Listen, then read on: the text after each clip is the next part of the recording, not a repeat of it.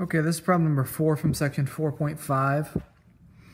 In this one, they want you to find the limit, and it's the limit as x approaches infinity for this function. Now, they tell you in the problem that you cannot use L'Hopital's rule, that it's not helpful here.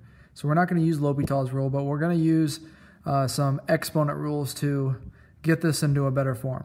So let's start by saying that this is really the limit as x approaches infinity of root 36x plus 1 over x plus 2.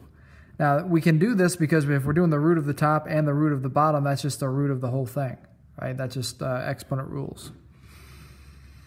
And then we could even go farther with this. We could say, all right, that means that if I take the root of the whole thing, limit as x approaches infinity, of 36x plus 1 over x plus 2, now I can look at the inside and I can see, well, I'm taking the limit as x approaches infinity of 36x plus 1 over x plus 2, but the plus 1 and the plus 2 when x approaches infinity, those are pretty insignificant. Like, they don't really matter.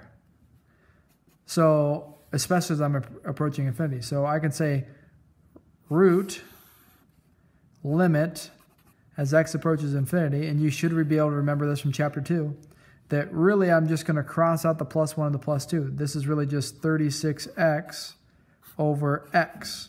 Now I can only do this because I'm doing the limit as x approaches infinity. I can't, that's not an algebra move that you can use.